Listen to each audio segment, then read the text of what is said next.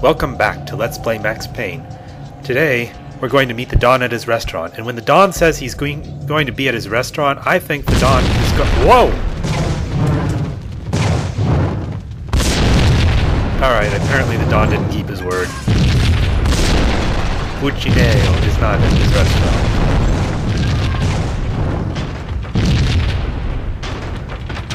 The proper way to play this is to die repeatedly, but I don't really want to. So I'm not going to do that.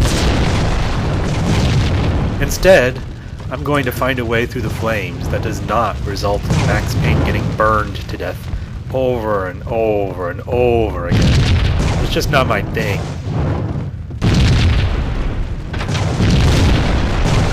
Ah, office supplies! Not sure about this. I'm gonna give it a second.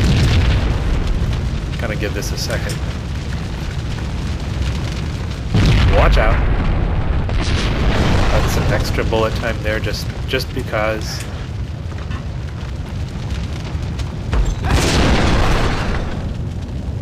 Punchinello was burning to get me. The feeling was mutual. He was trying to put out my flames with gasoline. You can use this elevator to actually attack those guys down there, but what for?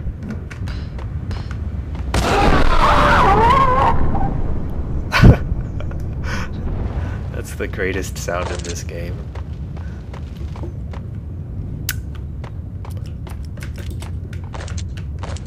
I think that weird sound was rats dying. It's pretty cool. The mobsters have been guarding a real treasure.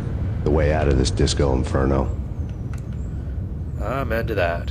Let's see if I can do this without getting killed horribly.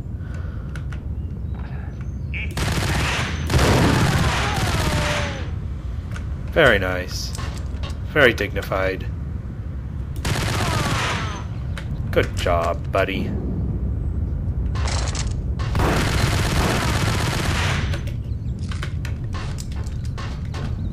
I tried.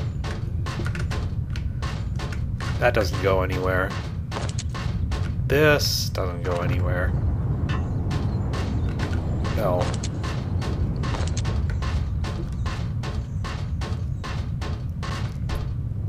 I see you! Don't run away. Stop that. I should have just shot him when I had the chance. Oh, he's coming after me. Didn't think he was going to do that. Oh, I see you!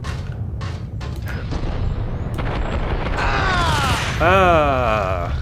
I got shot! Who would have thought?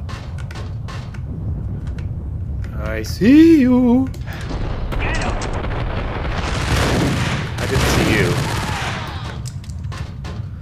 But the Ingram is such a great weapon that it didn't make any difference. Nope, no difference at all. Let me just rest here on this staircase.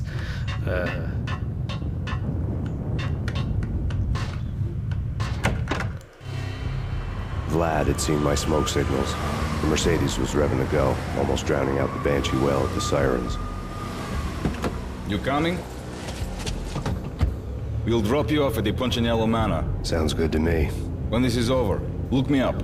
I could use a professional like you. I'll keep that in mind.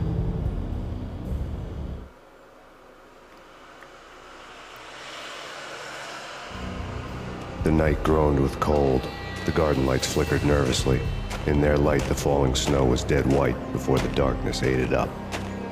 I had heard the stories. The trio were mad dogs. They'd have hung the heads of their enemies over the manor gates if the capo had only let them. Punchinello wanted pain. He'd see the pain. The trick in my situation was that there was no trick, no matter what the movies tell you. No rules, no secret mantra, no roadmap. It wasn't about how smart or how good you were. It was chaos and luck. And anyone who thought different was a fool. All you could do was to hang on madly, as long and as hard as you could. Someone had graciously left the back door open for me and killed the guards. My money was on Mona. I knew the trio would be standing between me and Punchinello. I had read their rap sheets, thick as phone books. no one would be walking out of here alive. The numbing cold of the broken night had followed me in. Upstairs, the trio tangoed down the manor halls to the silent rhythm of their murderers' hearts, the blood of their victims rust on their lips. Vince Mugnano, Pilot Providence, a.k.a. Big Brother, and Joe Deadpan Salem.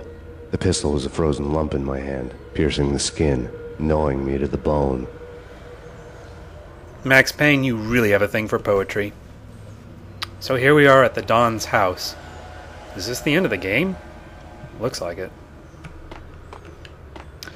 Next time on Let's Play Max Payne, Don Buncinello's mansion. Goodbye.